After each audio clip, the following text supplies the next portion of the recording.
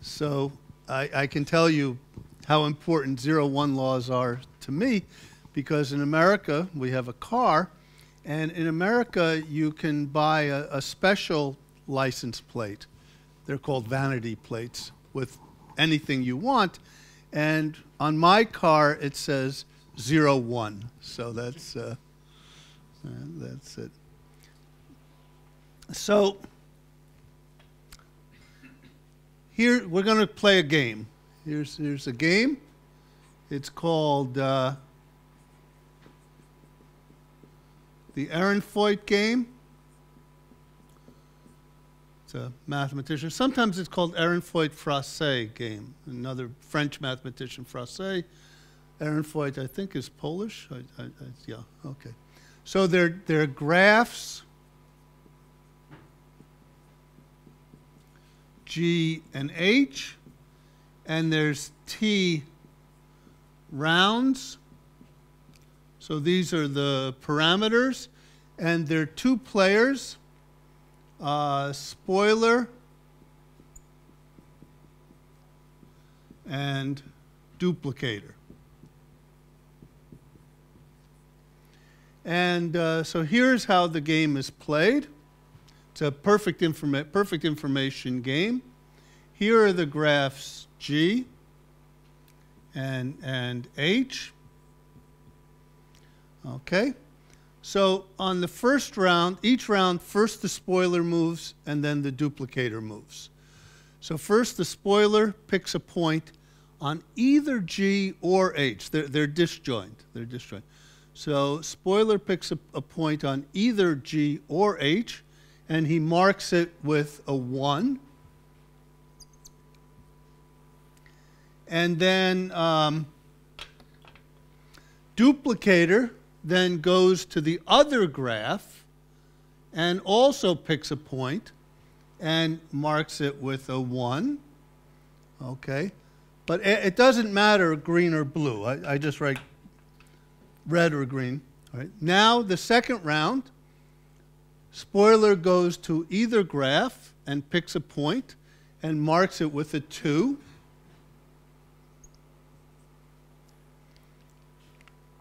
And now, oh, this is good. I have lots of colors here.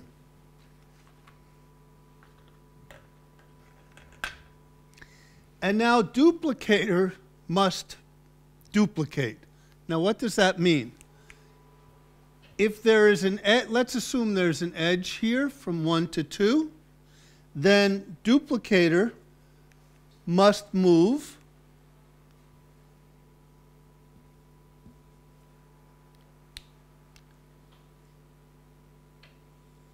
where there's an edge here.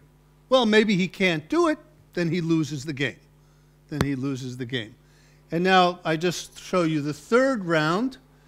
Again, spoiler let me take these out. Spoiler picks a point on either graph, let us say here, and perhaps 3, and marks it 3, and perhaps here 1 is adjacent to 3, and 2 is not adjacent to 3, then duplicator must pick a point 3 over here and also have 3 adjacent to 1 and not 3 adjacent to 2.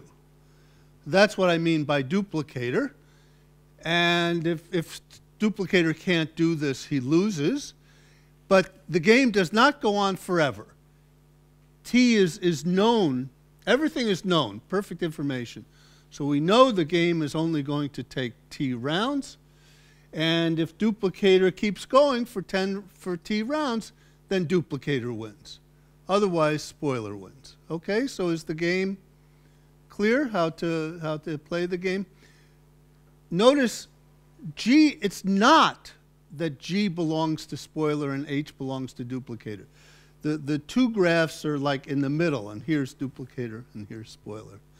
So and the real power is the spoiler chooses has the choice either to go in G or in H. It's his choice. Okay. Now here is the, so this will be a fun game, and we'll play it a little bit. But here's the connection to logic. Theorem, duplicator wins.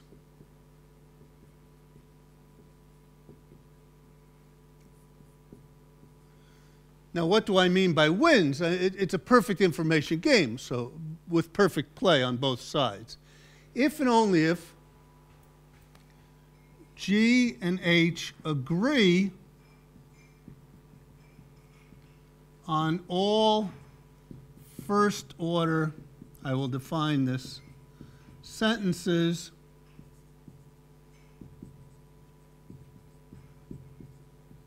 of quantifier depth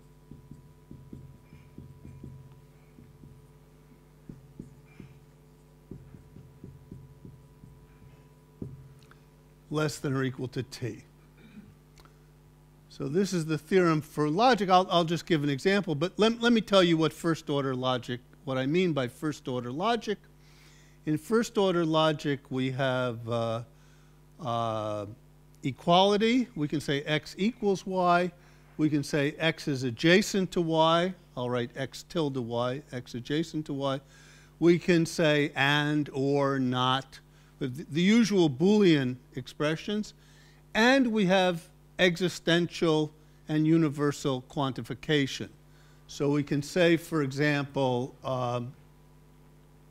for all x, there exists a y such that x is adjacent to y. Every point is adjacent to some other point. Very important, the quantification is only over vertices. It's not over sets. If you want it over sets, that's second order, and Andre will have to invite me back for another set of lectures. But here we only look at first order. So when I say for all x, I mean for all vertices x. Okay. And what does quantifier depth mean? You have quantifiers inside of other quantifiers. So if I write this,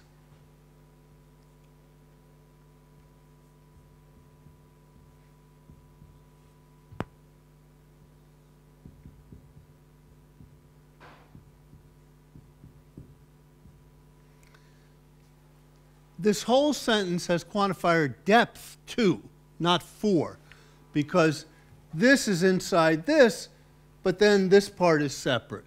So remember, it's not the number of quantifiers, but you think of quantifiers being inside other quantifiers, so that's the depth. Let me give an example of it. Suppose we consider this statement. A, that is every point has a neighbor, and suppose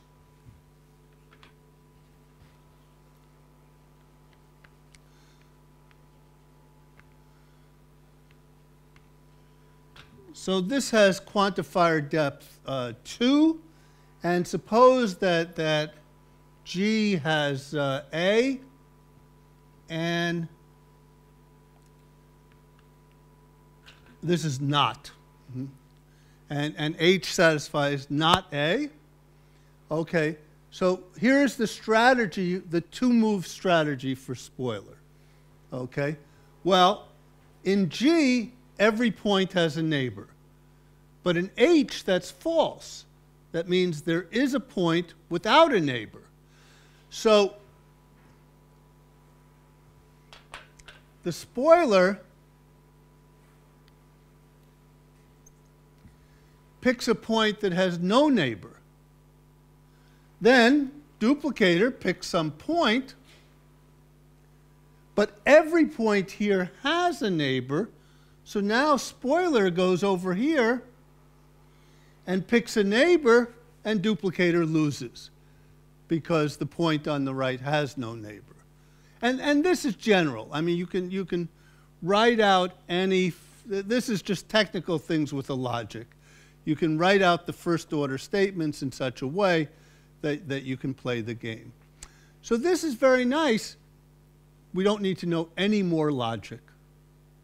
Now we forget about logic. All we do is we play games, which is nice because I'm not a logician. So all we need is this one theorem. And now if we know how to play games, then we can prove theorems in logic. Yeah. I was very proud. I once gave a talk to the Association of Symbolic Logic, the mathematicians in logic, which was wonderful because I never took a course in logic. Okay, let's play a game.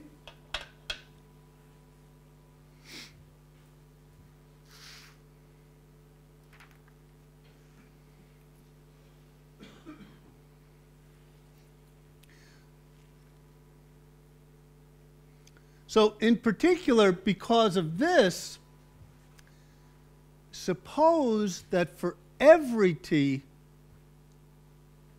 suppose g and h were infinite. Suppose that for every t, duplicator could win the game.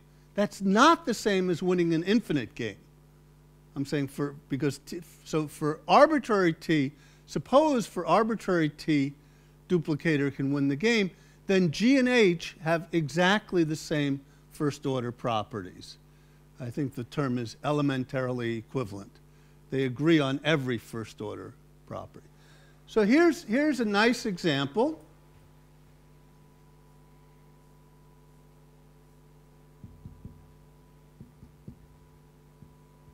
With two infinite graphs. G is the doubly infinite path, and let H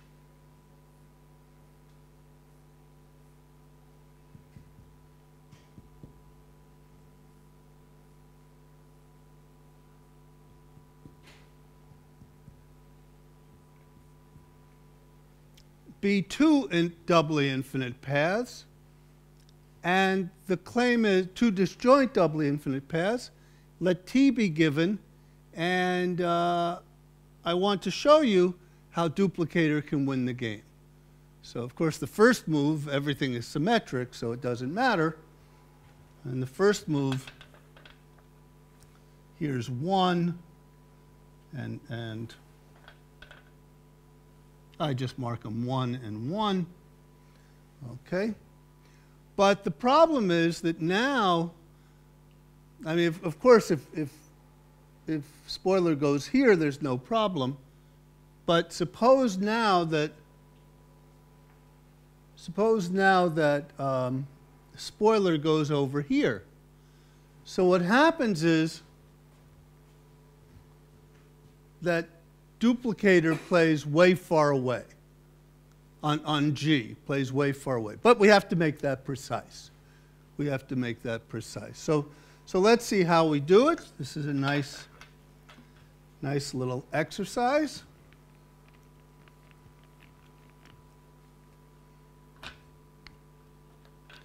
Let's say that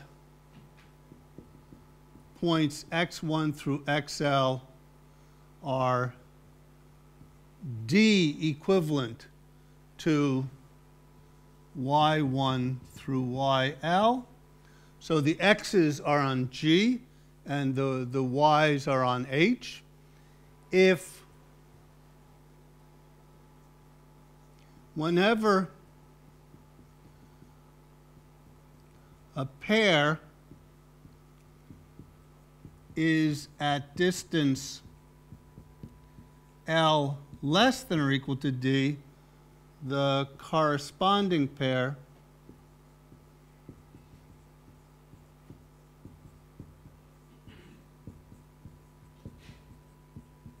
is the same, and for technical reasons, and in the same direction.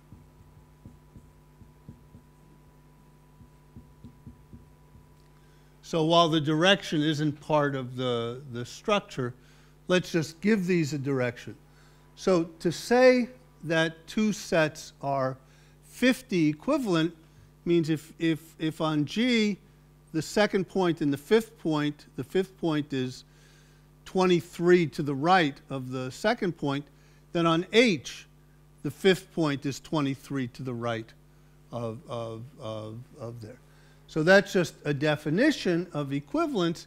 And now I can give the duplicator strategy.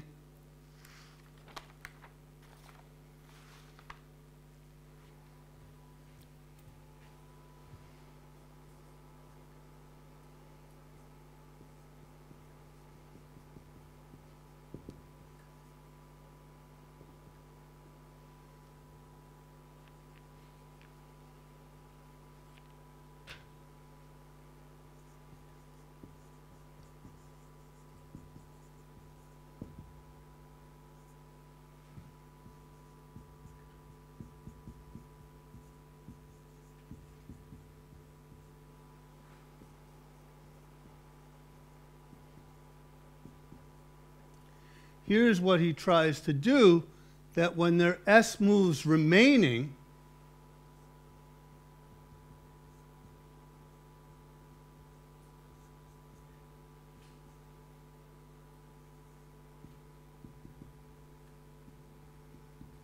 he wants them to be D equivalent with D equal 2 to the S plus 1 minus 1. Okay. Now we have to show that he can do this, so first of all, if he does this, then with 0 moves remaining, they are 1 equivalent, which means that if a pair is adjacent, then the corresponding pair is adjacent. So if he can do this, he will win. So now we just have to show that he can follow this strategy, because remember that spoiler is an adversary. So what happens, maybe I go over here. Can I use these on here? Okay. So let's suppose that S equals 4. So there are 4 moves remaining, and suppose that at that time, duplicator has succeeded. Of course, he succeeds in the first round, and even he succeeds in the second round because he just moves the second point way, way far away. So suppose that with 4 moves remaining, it has this property. Okay. Look at the points that are within 31 of each other. So they form clusters. So in G, there'll be some kind of cluster like this, and maybe another cluster, and then maybe some isolated points in G. And then in H,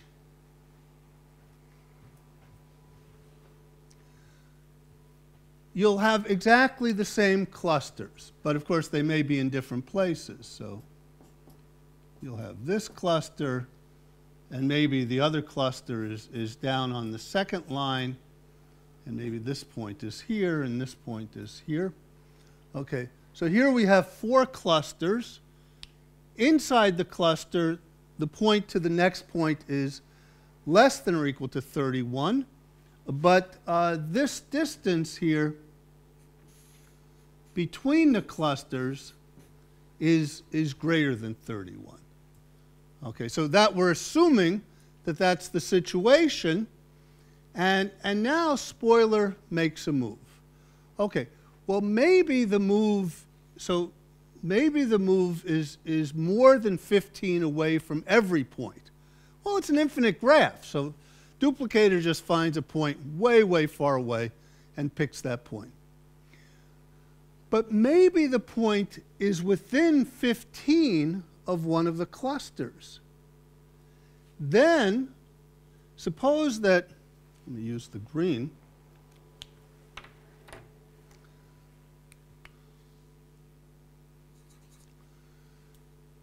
Suppose he played here, maybe at a distance 3 from this cluster.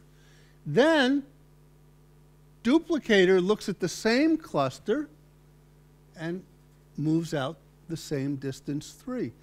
Now, the only problem could be, could the two clusters merge? And that's why it's 2 to the s. You see, these two are more than 31 apart. So the clusters are more than 31 apart. But on the next round, they only have to be, if they're more than 15 apart, they're in separate clusters. So he can't make a move that's attached to 2 clusters. So any move he makes is only attached to 1 cluster, and so you make the corresponding move. And that's the strategy. There's no probability yet, where this is all. So that's the strategy that works, and it has a strong implication. So because of this strategy, that means that these two graphs, G and H, have exactly the same first-order properties.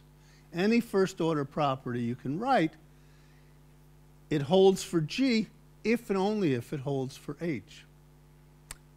Now G, you look at this, you say, gee, they don't look the same. G is connected. H is not connected. The conclusion is very powerful. The conclusion is that connectivity is not a first-order statement. So it's a really powerful conclusion. There are other ways to prove it, but this is the combinatorial way to prove it. That is, there is no first-order sentence on graphs that tells you that the graph is connected, no matter what you try. This says you can't do it. You can't do it. There is no, it says that first order, that connectivity is not a first order property. So that's pretty powerful. That's pretty powerful. I mean, also you get similar things. Okay, but Andre brought me here to do probability, so let's now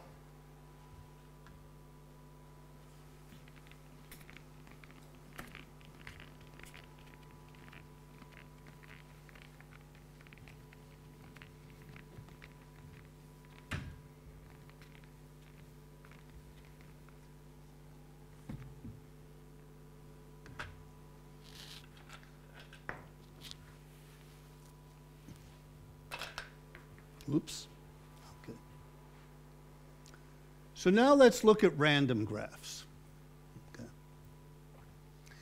And for the moment, let G sub n be a random graph on n vertices, by which I mean any distribution whatsoever. So the set of graphs on n vertices, they're 2 to the n choose 2 graphs. Take any, for the moment, later of course we'll look at GNP, but for the moment just take any distribution at all on graphs on n vertices.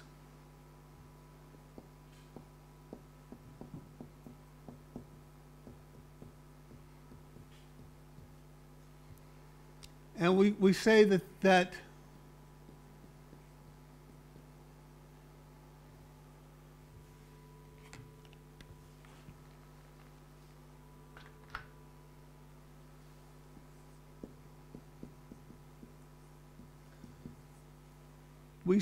this distribution, and really for each n there's a distribution to be technical, this distribution satisfies the 0, 1 law. It means the following. So this is a definition, 0, 1, I don't know why I'm way.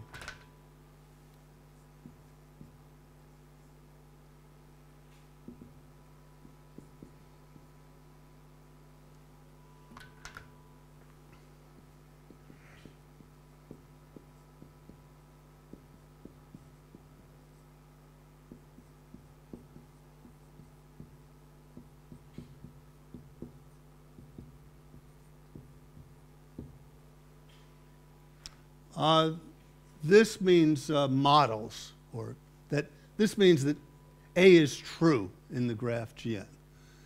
So by a 0-1 law, what I mean is that for any first-order statement, such as there exists a triangle, for all x there exists y, y adjacent to x, for all x there exists a y, such that for all z, blah, blah, blah, any first-order statement you write, that for each n you have a distribution over a finite set, so there's a probability that A holds, and that this probability goes to a limit, and that the limit is 0 or 1. So this is called a 0-1 law. We don't always have a 0-1 law.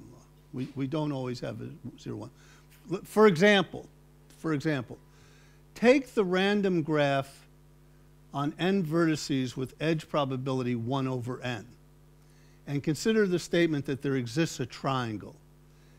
As it happens, take the statement there doesn't exist a triangle. As it happens, the limiting probability is e to the minus 1/6. Okay, so that comes out of things it comes from Erdős and Rainey, but the point is it's not 0 or 1. Okay, so then you don't have a 0-1 law for that distribution. But we'll be interested in when you do have a 0-1 law.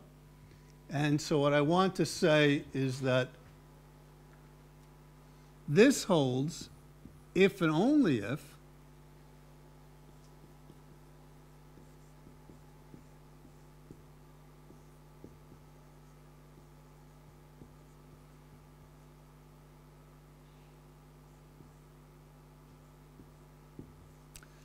take m and n very large. Actually, for thinking about it, think of m equals n, though technically they're both going to infinity. Think of m equals n, and take the random graph on m vertices and the random graph on n vertices. And let's see who wins the game. The players are not playing randomly. The players are playing perfectly. But the game that they are given to play on is random. So with a certain probability, the duplicator wins, and with a certain probability, the spoiler wins. And t is the number of rounds.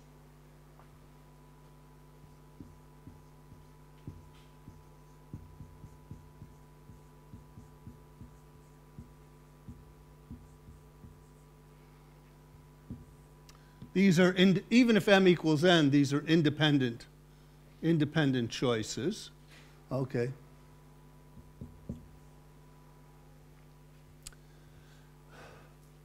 And to have a 0-1 law, it means that as m and n go to infinity, but think of m equals n. So you fix an arbitrary t, fix t equals 5. You need that as n goes to infinity, you take a random graph on n vertices and another independent random graph on n vertices. Then with probability approaching 1 as n goes to infinity, duplicator wins the game. Very important, randomness on the graphs, not randomness on the play. The duplicator and spoiler play perfectly. And this is not hard to prove, but let me give you an idea. Suppose there was, just to give you an idea, suppose there was a first order statement A that had limiting probability a half. Okay. Then let n be large. You take the two random graphs, but with probability a half. But this A has quantifier depth t. So suppose there was a first order statement A which had limiting probability a half, then take its quantifier depth t, take the two graphs with probability a half, one of them has A and the other does not have A, but then spoiler wins. So spoiler would win with probability at least 1/2, which means that it would not be true that duplicator won with probability 1. So that's just one part.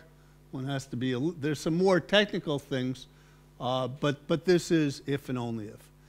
So if we want to show a 0-1 law, we just have to play games. All we have to do is play games. And it just combines probability and combinatorics. We have these random structures, which can get complicated depending on the distribution. Let me mention one case. Well, no, I mean, there are lots of distributions. But you put down these random graphs, and if we find a strategy for duplicator that wins with given t is arbitrary but fixed, given t, if there's a strategy for duplicator that wins with probability approaching 1, then there's a 0-1 law. If for all t, there's a strategy. All right, so now we come to a wonderful, wonderful theorem. Sometimes there are theorems that are important, and sometimes there are theorems that you just love. This is both. This is both. Okay. So it's due to Glebsky. Usually I just say Glebsky et al., but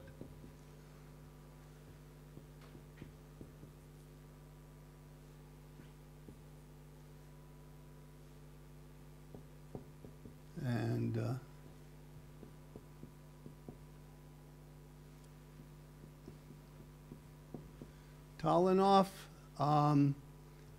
but Andre says Talanov is now retired and living somewhere. Right? He lives in Nizhny Novgorod. Okay, okay. Yes. Well, he certainly proved a wonderful theorem. And unfortunately, this was in the bad old days of the Cold War, so the people in the West didn't know about this. So it was independently proved by Ron Fagan. And let me tell you what the theorem is.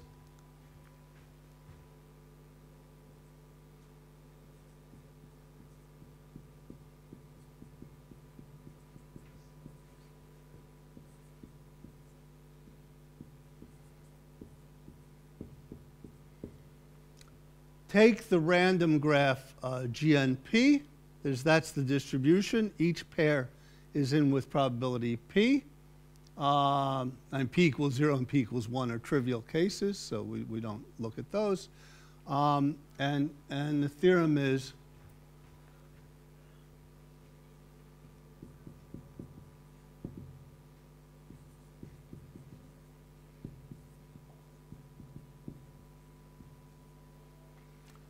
that there's a 0-1 law. That there's a 0-1 law. Okay.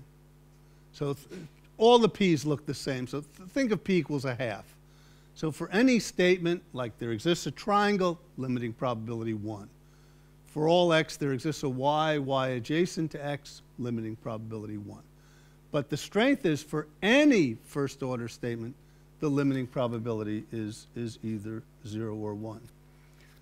So how do we prove this? Well, we just play games. We're going to play the T-move Ehrenfeucht game where n and m are large. And all I have to do is give you a strategy for duplicator that works, and then we're done. So I don't have to give you the best strategy. All I have to give you is a strategy that works with probability approaching 1, and that gives the 0-1. Well, it turns out there's a very simple strategy. But first, let me define the U extension. Let me assume. I'm just going to assume P is less than or equal to half, because otherwise you could work with the complement graph. So that's really, it's just a convenience. So the U extension property. So here's a property of graphs that every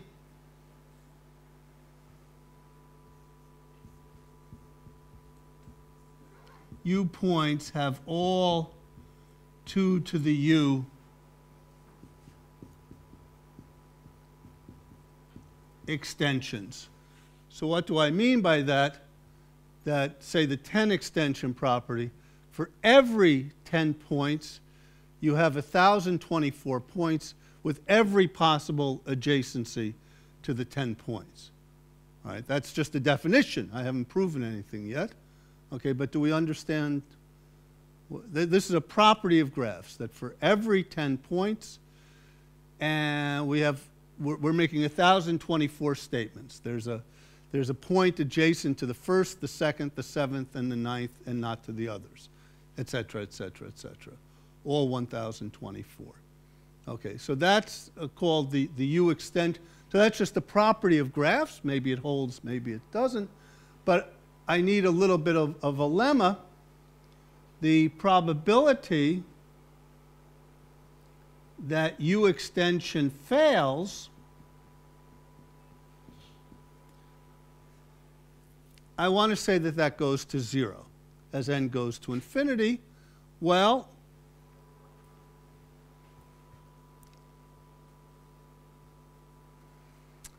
we have at most n to the u choices for the u point. Actually, n choose u, but it won't matter.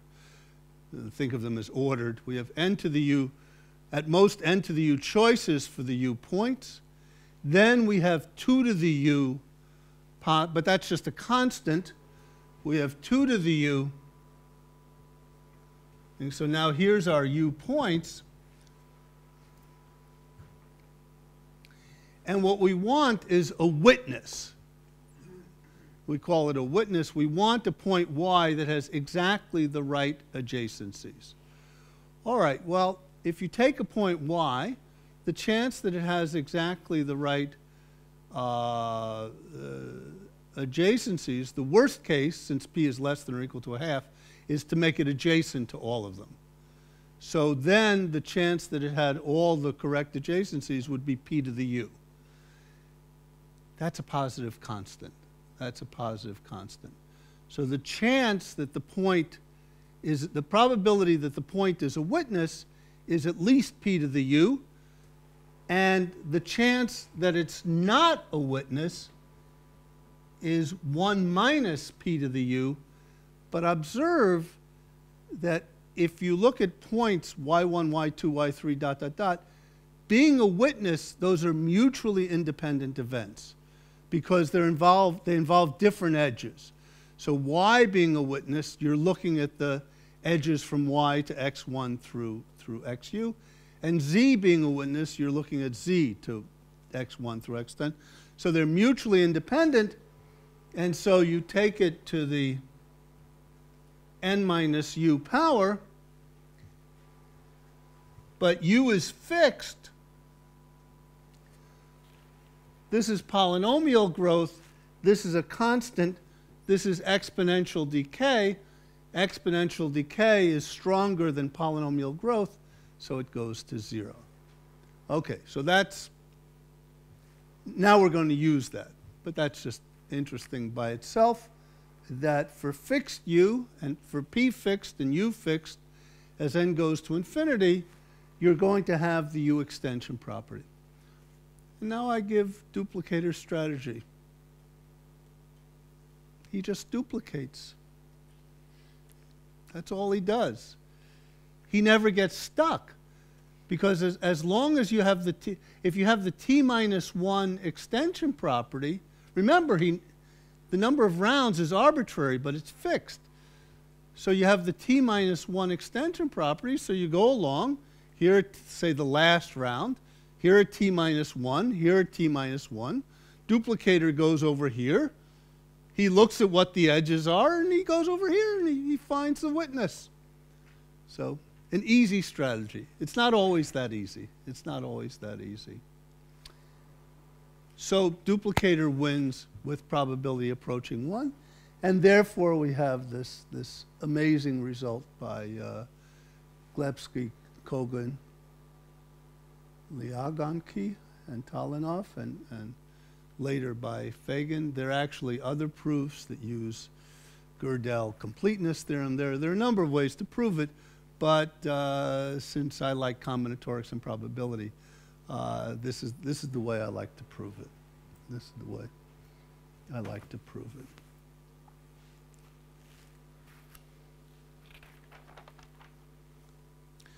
So now I want to tell you something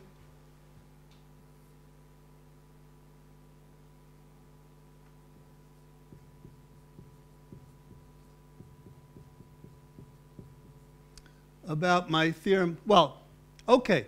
When this theorem was proved, they said, oh, well, we did all the cases. I mean, p can be an arbitrary constant. But, you know, if you work with graphs, with random graphs, p constant is only one case. Usually you're interested in p equals n to the minus 1/2, or p equals log n over n, or p equals c over n. You're interested in p as a function of n. So actually, so this is where, I must say, this is one of my best ideas. I thought, well, what about when p is a function of n? Well, you know that p equals 1 over n doesn't work, because that's when triangles are created. And you know that n to the minus 2/3 doesn't work, because that's when you get complete graphs on 4 points. And you know that log n over n doesn't work, because that's when you, after that, you don't have any, that's when isolated points disappear. You can't talk about connectivity, that's not first order. But if you look at the statement that there's an isolated point, log over n is what Erdős and Rainey called the threshold function. So if you're at a threshold function, well, then you're not going to get a 0-1 law. Now, people had been working ever since Erdős and Rainey in 1960. People had been working at this point for 25 years and had found many, many threshold functions.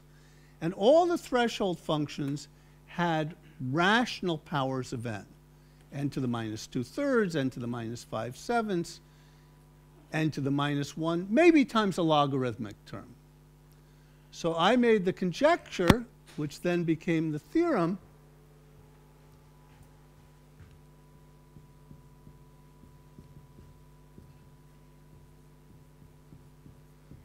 I'll restrict to 0-1, otherwise it's much easier. And suppose that alpha is irrational, an irrational number from 0 to 1, then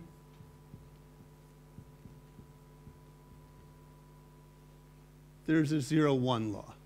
So if alpha is irrational, there's a 0-1 law. I should emphasize, to have a 0-1 law means that things are boring. Nothing's happening.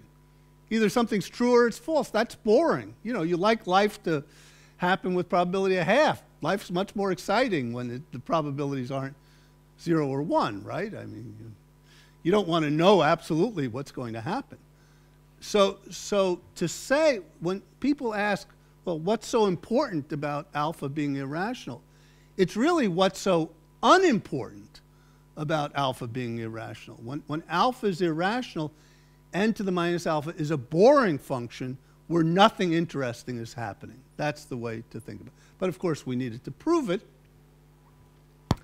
And so I'm going to take as an example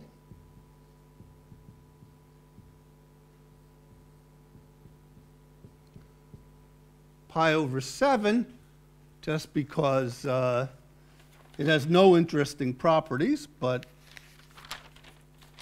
I mean, there's nothing about pi. I could take any irrational number you want, would be good. And okay,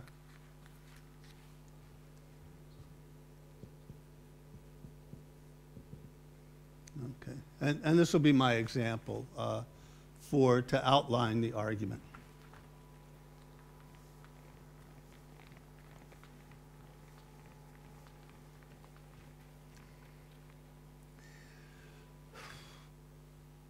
The strategy I gave before doesn't work.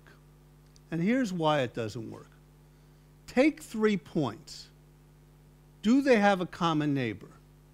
Well, if there are 3 random points, then there are n possible neighbors, but the probability that you have the 3 adjacencies is p cubed which would be n to the minus 1.3.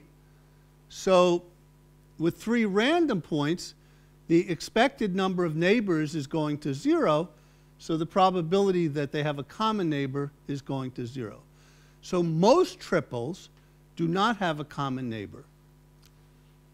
But some triples have a common neighbor. After all, take a point, it has high degree, take 3 of its neighbors, they have a common neighbor.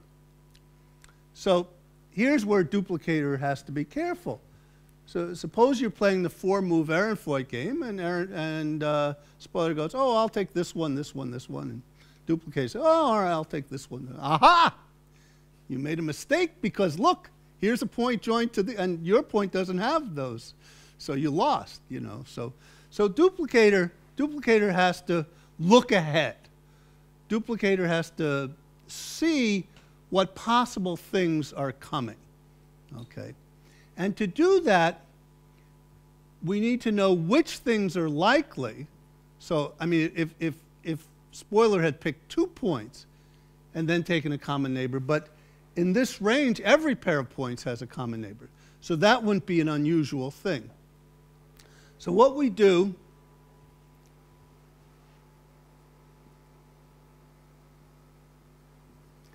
is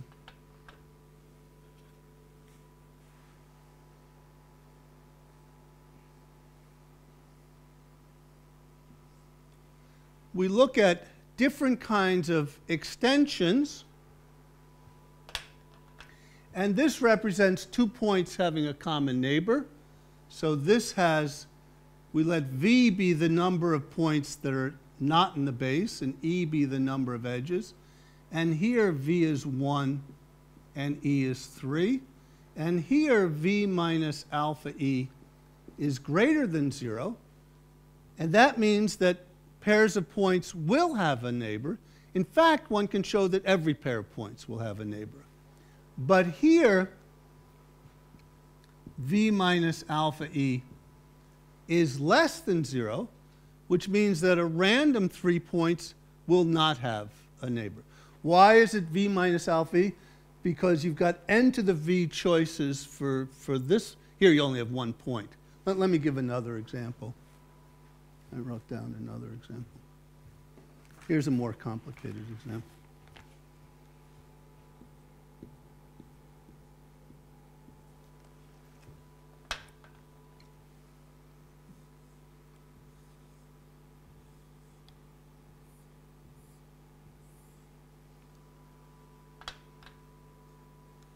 So here V equals 3. We don't count the points on the bottom, and E equals 9. So most choices of 6 points will not have such an extension, but there will be, or might be, in fact in this case will be, some choices of 6 points that do have this extension. And so the duplicator has to see whether, spoiler's an adversary, when he's picked those 6 points, do they have this extension or not? Yeah. So these extensions are called dense. These are called sparse. There's actually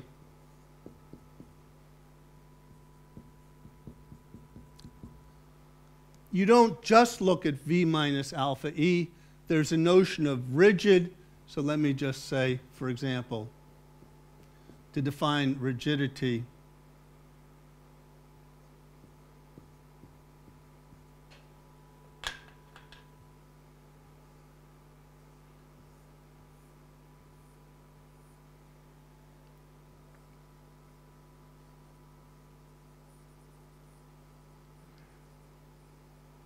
actually,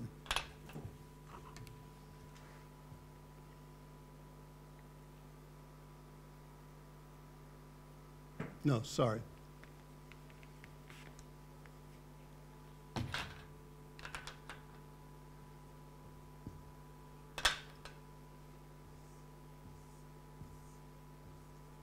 There's actually a technical definition of an extension being rigid, which means that every part of it is rigid.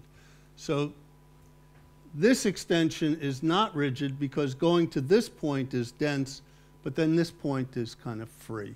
All right, so also there's a technical definition of safe. Okay. And now,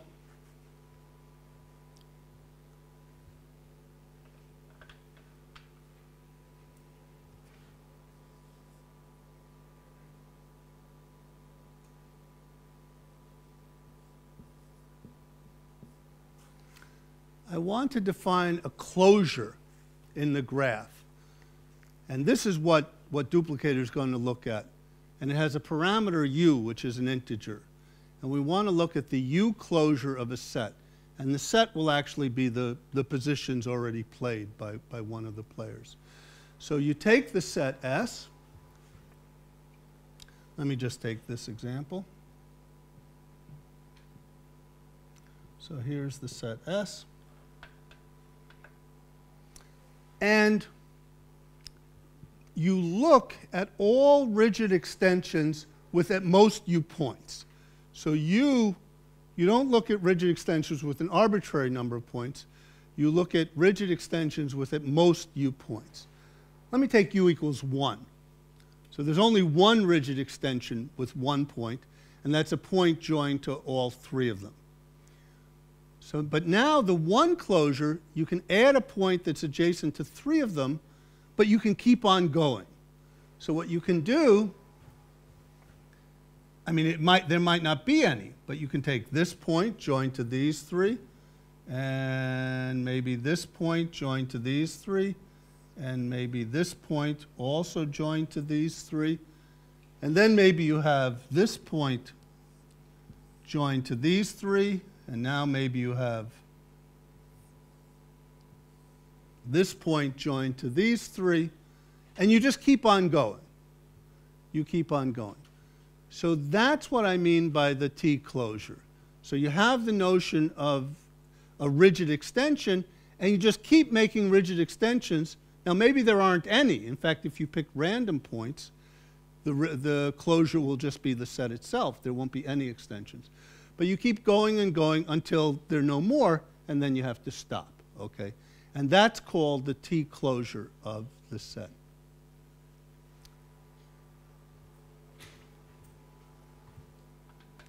I think I'll just keep with this example.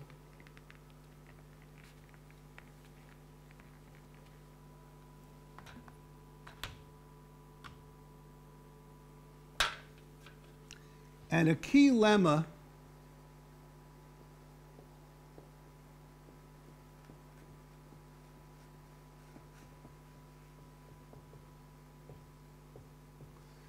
is the bounded closure lemma, which says that these closures will be bounded in size, which is to say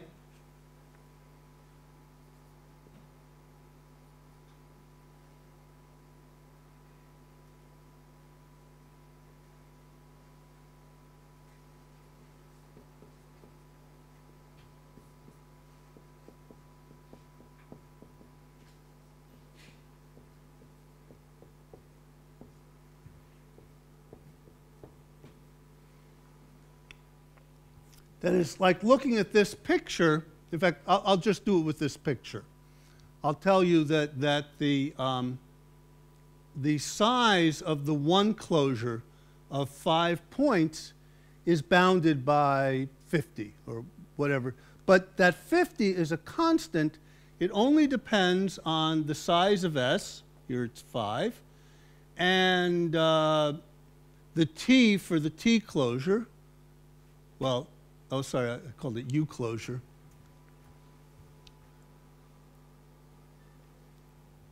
So here it's 1, and it depends on the value of alpha. It depends on the value of alpha. So why is that the case? Let's just do it with this picture. Could we have this picture with 5,000 vertices? No, I claim you can't, because each extension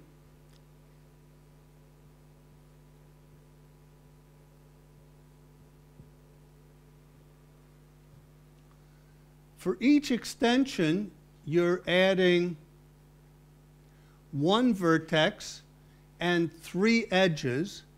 And because it's dense, v minus 3e is negative, but there are only a finite number of possible values of v minus 3e.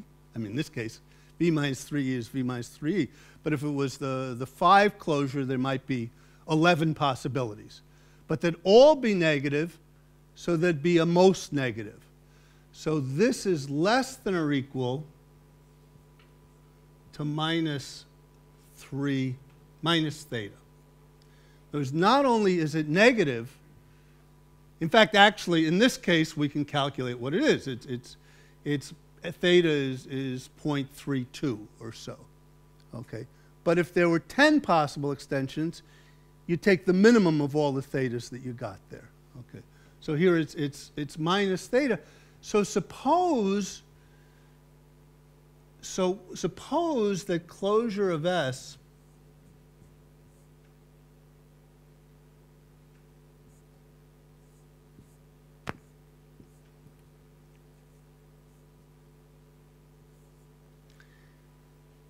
had size 3 plus L.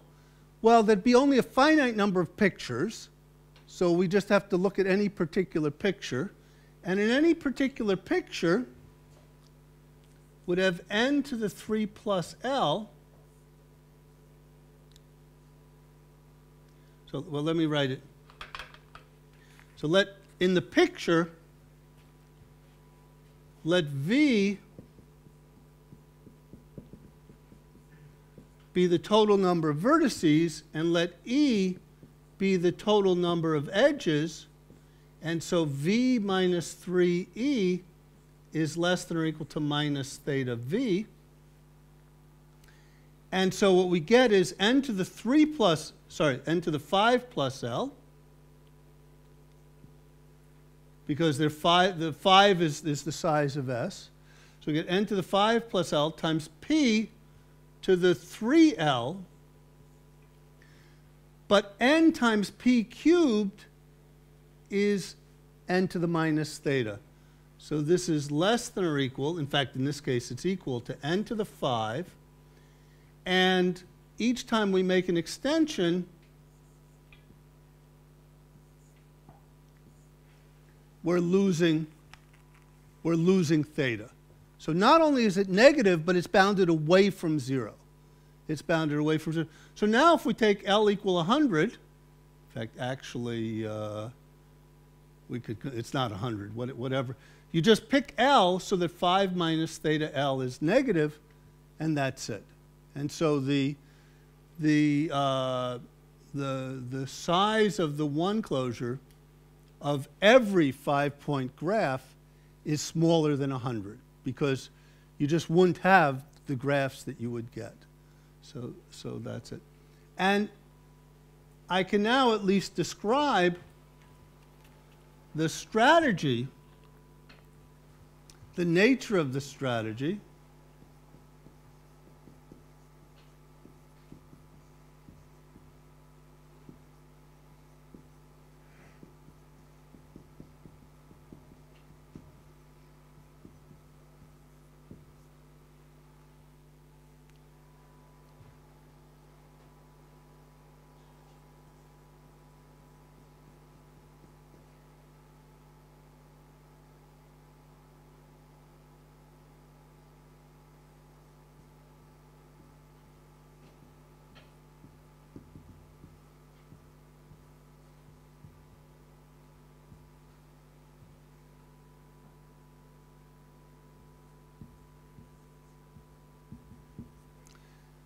I really don't mean much greater. These are actually given by specific formulas. There are numbers A1 through AT such that after x1 through xi and y1 through yi are selected, the A sub I closures of the x's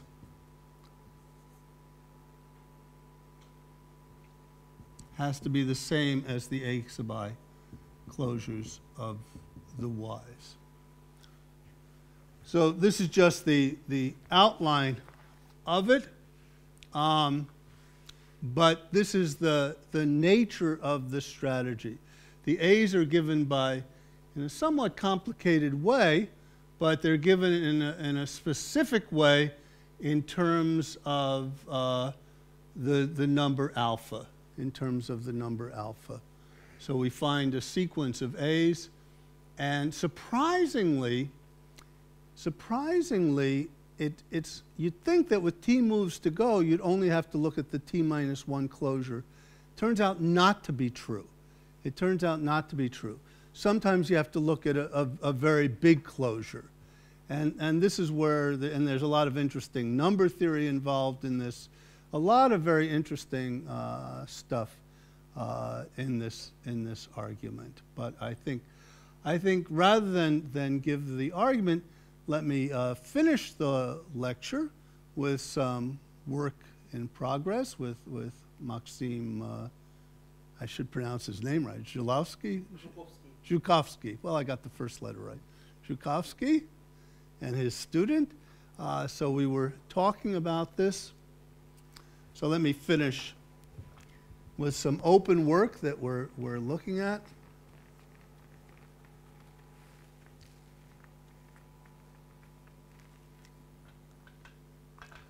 Suppose now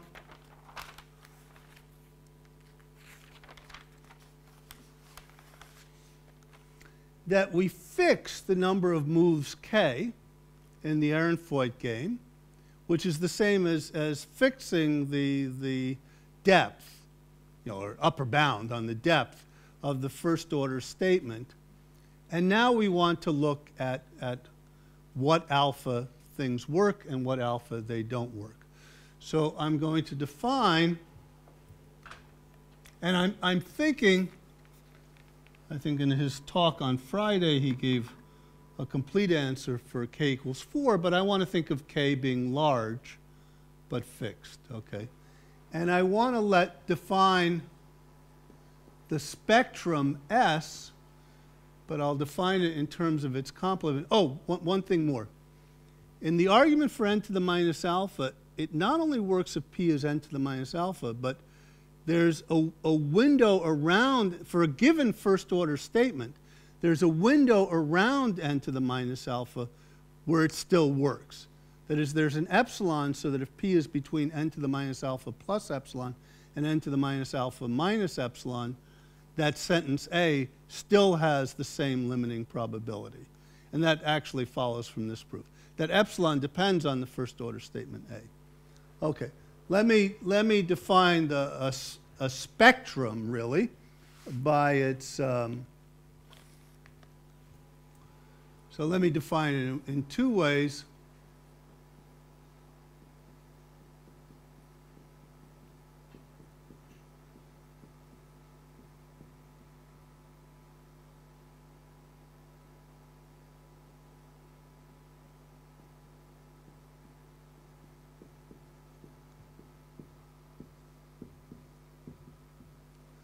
The first way is that you have a 0-1 law for any sentence A of quantifier depth at most k.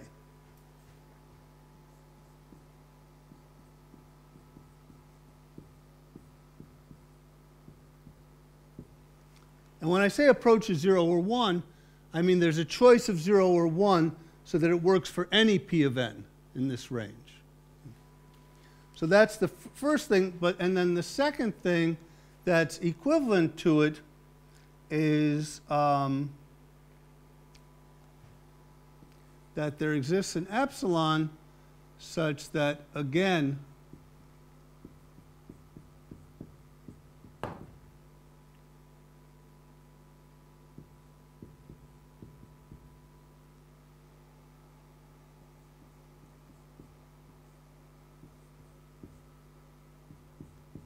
little n and big N are the same here. So that if we take a random graph with edge probability near p to the n, then the limit, no, then, sorry.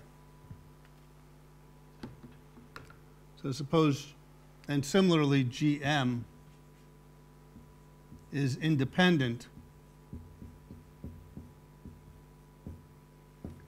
An independent choice, then duplicator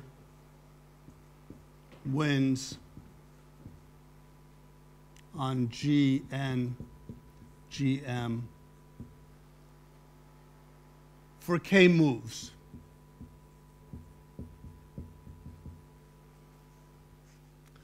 So we're restricting ourselves. We take K equals 100, and we say, okay, when do we have the 0, 1 law when K equals 100? Now, this turns out to be quite a complicated question, but there are different regions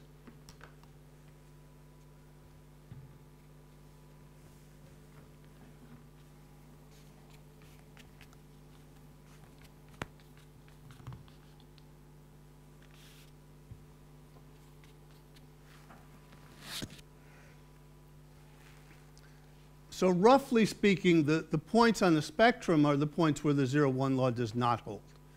That's a little bit rough, and this is the definition. So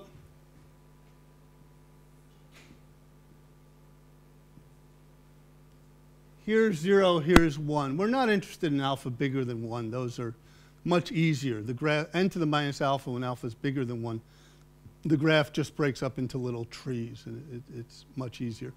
But we're interested in alpha between 0 and 1, and we're saying, what are the critical exponents? What are the critical exponents?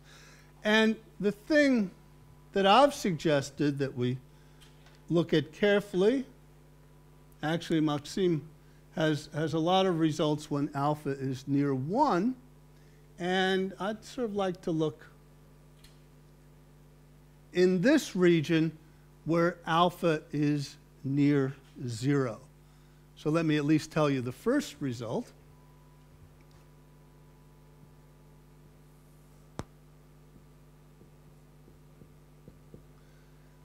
The first point in the spectrum is 1 over k minus 1.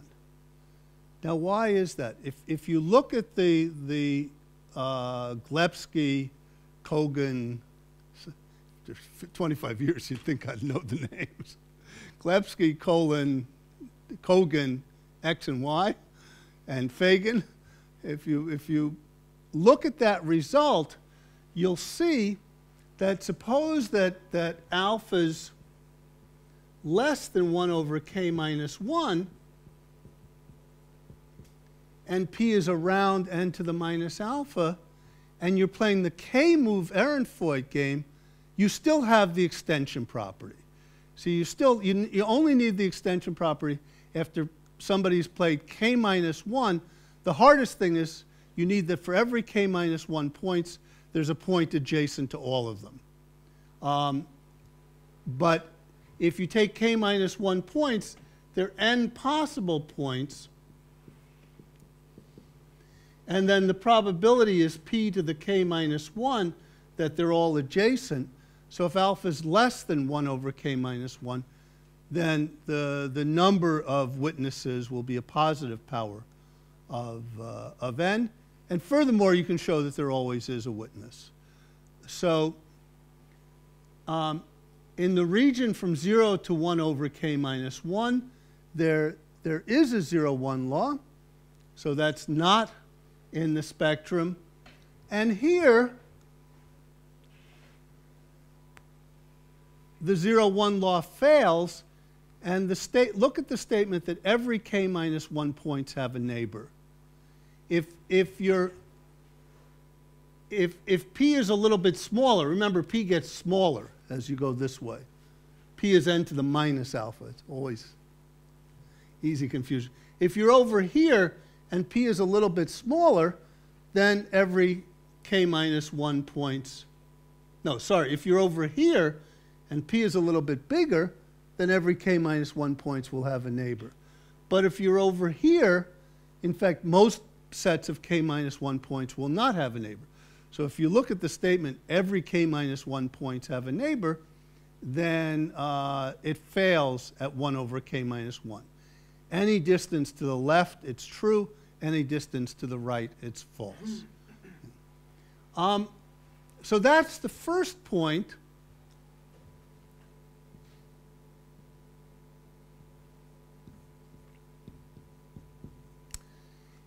And the next point looks to be 2 over 2k minus 3. Maybe it's better to write it 1 over k minus 3 halves. And this is the property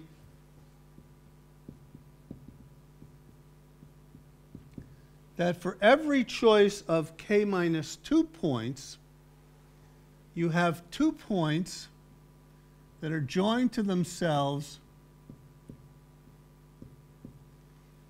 and joined to all the others. So if you look at the expected number of these, you'd have n squared, and then you'd have 2k minus 3 edges, so you'd have n to the minus alpha times 2k minus 3. So what happens is, if the edge probability is smaller than that, then you're not going to have that every k minus 2 points have these 2 points. So the extension property is that every k minus 2 points, there exists 2 points joined to each other and joined to all k minus 2. If p is a little bit smaller than this exponent, then the expected number of pairs of points is going to 0. So if you pick random points, it won't happen. If p is a little bit on the other side, the expected number of such pair of points is a positive power of n. And in fact, one can show that for every choice of the k minus 2 points, you will have these 2 points. So the second point is 2 over 2k minus 3. Third point, fourth point, fifth point, sixth point, seventh point. Well, I've had a wonderful time here in Moscow, and I should say also in Irkutsk, with the mathematicians there. So as I said in the beginning, you know, I've wanted to come to Moscow. I didn't know about Irkutsk, but I wanted to come to Moscow for at least, the lower bound is 30 years. The lower bound is 30 years, so certainly since before you were born, certainly. Not you, but the others. And so it's just been wonderful, and I'm so pleased to get to talk to people here. There's just a lot of wonderful mathematics being done here. And so, spasiba.